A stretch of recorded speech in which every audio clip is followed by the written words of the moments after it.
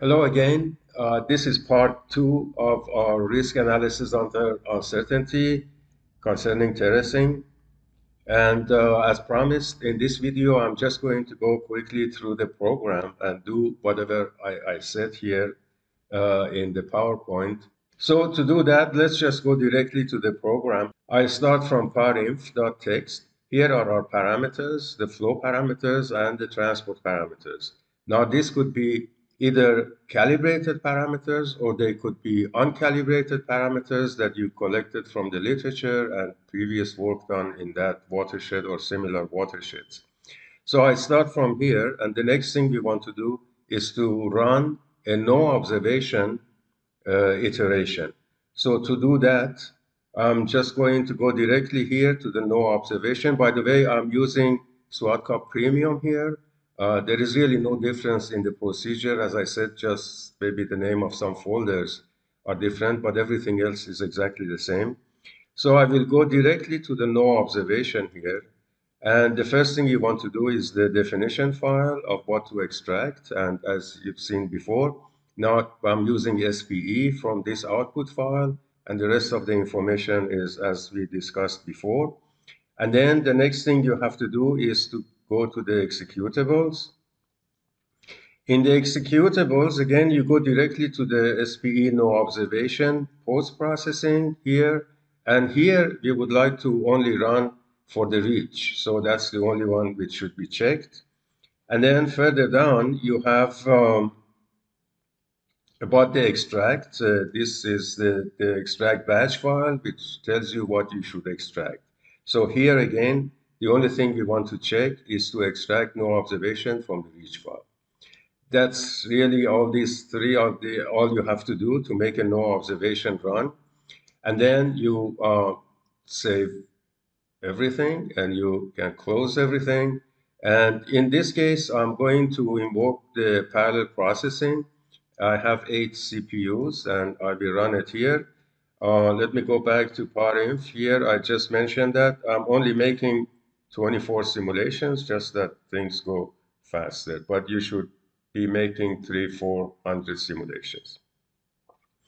So the next thing is to just run it, pre-processing. And next is to run the program.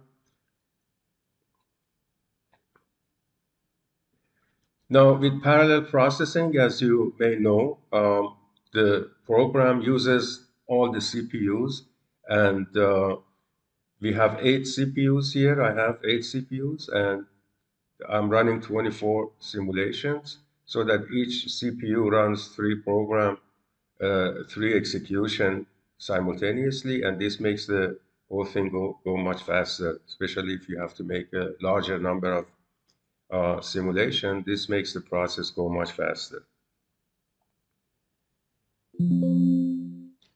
All right, so this is done. Okay. The next thing you have to do is to run the post-processing for no observation down here. And okay, so it will ask us if we want to save this iteration, and we want to save it under no terracing case. The name here is arbitrary, but you should use something that you can easily remember after. So this is iteration no terracing. We save this. You can also view the 95 PPU. If I close these and go to the output, and here is output no observation, and here is no observation for the reach plot. So that is what my soil loss or the sediment at the end of the watershed looks like for the no terracing case. So what I have to do now is to make a run for the terracing case, and for that, all I have to do is to change 5 parameters as we discussed before. Let me just go to this here. So these are the 5 parameters that we need to change based on this formula, and delta is these percent changes here. So to do that, I will go to the project, open the project here, and I go to spe.in and to par value. Here, I copy everything and open an Excel sheet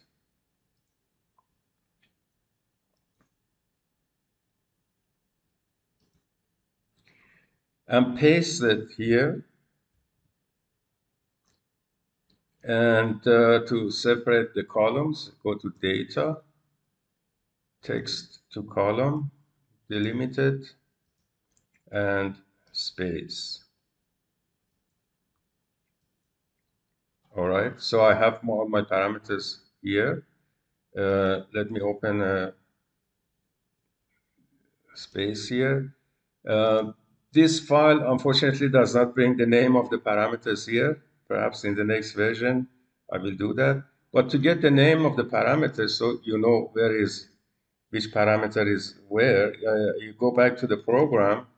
Here, you copy all the parameters from here, go back to Excel, make a new sheet, and paste the parameters here. So these are now my parameter names. I take the parameter names from here. Let's get rid of this space here that separates the parameters. I get the parameter names, copy, go back here, and paste special as a transpose.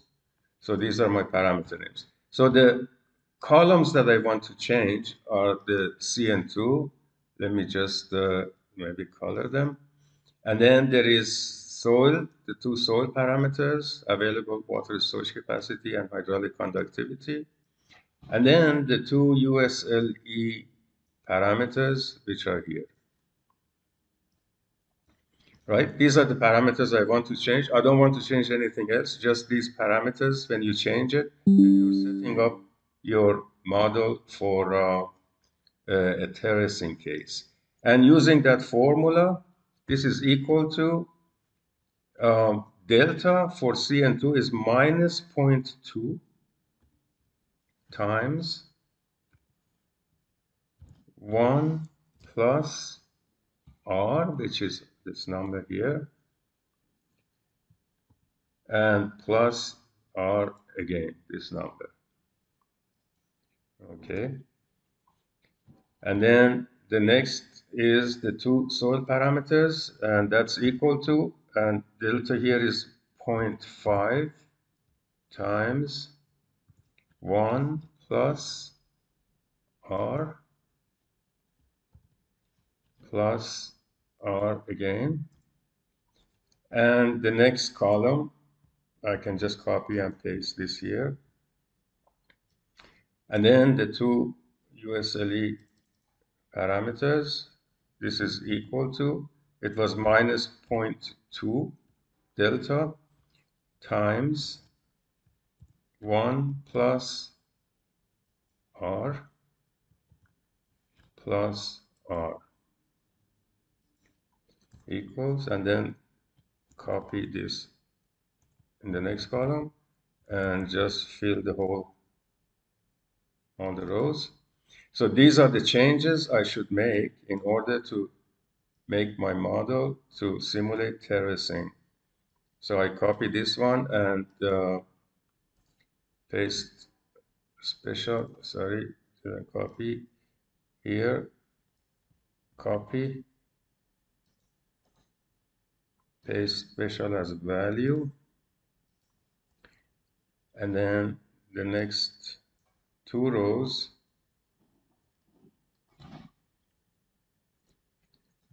copy, paste special as values, and finally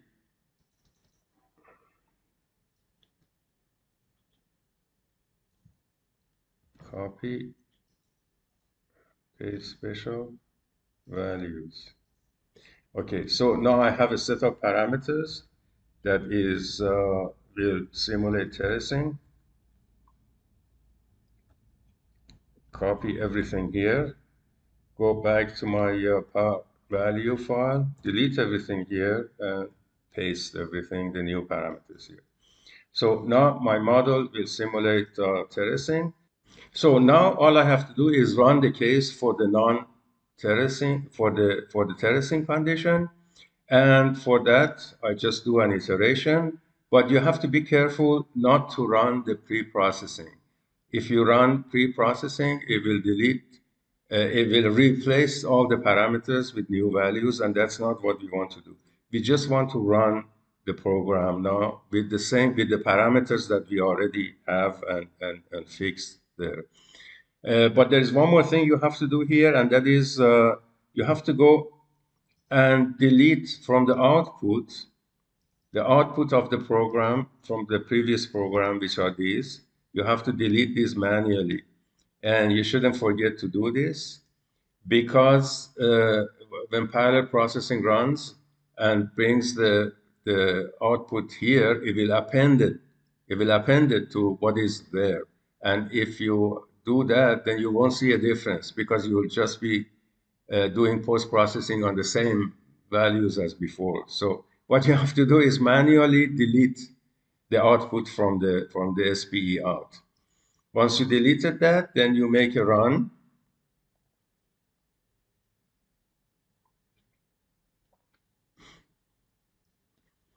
And here, basically, again, to recap everything, what we are doing is we are running two conditions, the terracing and the non-terracing case, and we are analyzing the output, the sediment in this case, which is the soil loss from the entire watershed, the soil loss, and we are putting some monitoring value on the uh, dollar per ton loss of soil.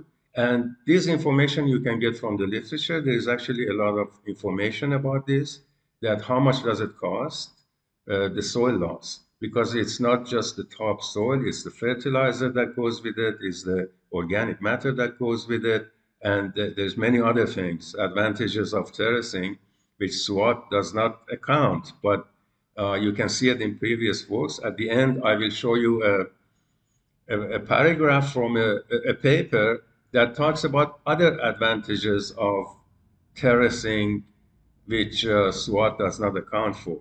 And then we would like to get the risk for every case. And then because we have uncertainty, so we have the risk. And once we compare the risks and get the difference between the terracing and non-terracing risk, then that would be your expected saving or your expected benefit from terracing. And then you compare that with how much you have to spend to do the terracing. And if it is less than that, then you can go ahead with terracing. So this is the type of analysis that we hope to do. So this is finished. So let me do the post processing here, and let's save this iteration as iteration terracing, simply T for terracing. And then you can also observe the 95% PPU of this case. You can compare it here even to the previous 95% PPU, and you can already see the difference, right? You can already see the difference between the two. So the next step after this is we go back to the project. And in this project, I have to go to a no observation case here. And actually, no, let me go to the iteration, because we now have saved two iteration. This is the no terracing case. And if I go to spe.out and to the no observation, you will see our two 95% files here. The G stands for graph, but this 95% PPU is gives you the lower, the upper, and the middle bound of our of output and of the 24 simulations that we made. And this is calculated at the 50% interval. And we are going to use this for our further calculation. So let me get the other iteration for terracing case. And so this would be the observation, that would be the 95 ppU for terracing case. And here you can already probably see that these values are smaller than these values. Okay, the next thing we have to do is to run our risk programs. So this, we need the risk definition and the risk executable. So I copy this, uh, paste it here in the other iteration for terracing. Also paste it here. Now let's look at the definition, risk definition file. So here, that's just the name of the 95 ppU. We have one variable, so set this to 1. And 408 and 10, that's correct. And definition here, also set this to 1. Save. And also save this one. You run this risk file here, and you get the risk out. And okay, that is embarrassing. That's not what we wanted. Let's go back to the definition file. Okay, in the definition file, when I did the SWATCUP 2019, the name of the files are a bit different. In this case, we have a reach extent here in the name of the file. So I put the reach in here. So in case you're going from the two programs 2019 to the premium, you may want to notice that. And so I have to put the name. We have to put the name of this 95 ppU no observe. In this case, it has a reach. So I put the reach here also, and save again, and run the program. So in this case, yeah, I get to run this one also. So in this case, what I'm getting is that I had 10 intervals to calculate the frequency distribution of 10 intervals. So it just means that this is my soil loss, that there is 26% of the soil losses fall into this category from 0 to here. So that's the frequency distribution. So what I have to do next is bring this into Excel and do the rest of my calculation in Excel. So I copy this one. This is no terracing case. I open a new sheet here, a new sheet, and copy it here. Sorry, this Excel has this, that once you copy something, doesn't let go of that. So let me go back here and into this sheet, and you just have to press the escape once before you can copy something new into Excel sheet. Don't know why that is. So let's copy this again and paste it here. And this would be a no terracing case, right? So highlight this. This is a no terracing case.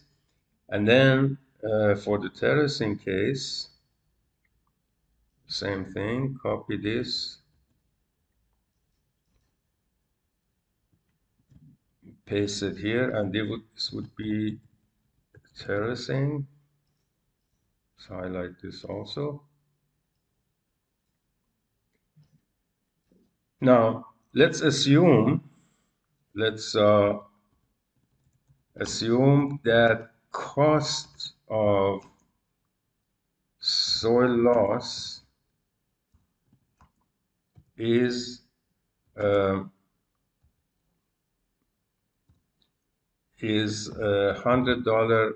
per ton, right? So this variable, this is my soil loss, and this is, let me just say soil loss, and the unit is ton. That's what SWAT gives. And same thing here. And this is probability of that, losing that much soil, right? So if it's $100 per ton, then to get the cost of failure, assuming sediment loss is our failure. So this is equal to 100 times this, and that would be the cost, right? So that would be cost of failure. And of course, this is probability of failure.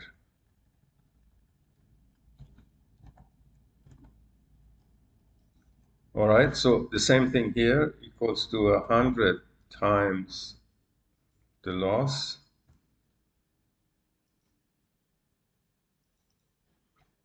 And let me copy this here also. And then calculate the risk. The risk is equal to probability of failure times cost of failure. So that would be the risk at this probability level and so on. And the same thing here, risk equal to probability of failure times cost of failure. Okay, now at the end, if I calculate the average of this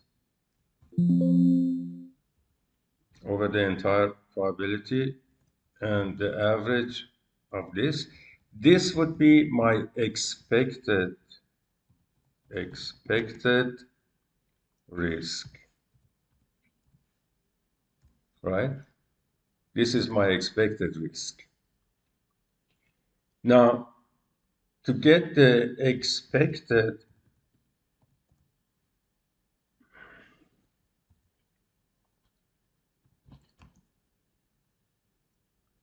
benefit from terracing,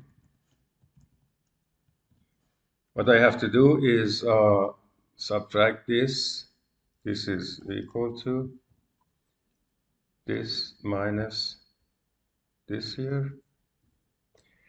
So this is our expected benefit from terracing. So if my final conclusion is if cost of terracing is less than this value, all right, if less than this, then it is then terracing is worth it. Terracing is worth it.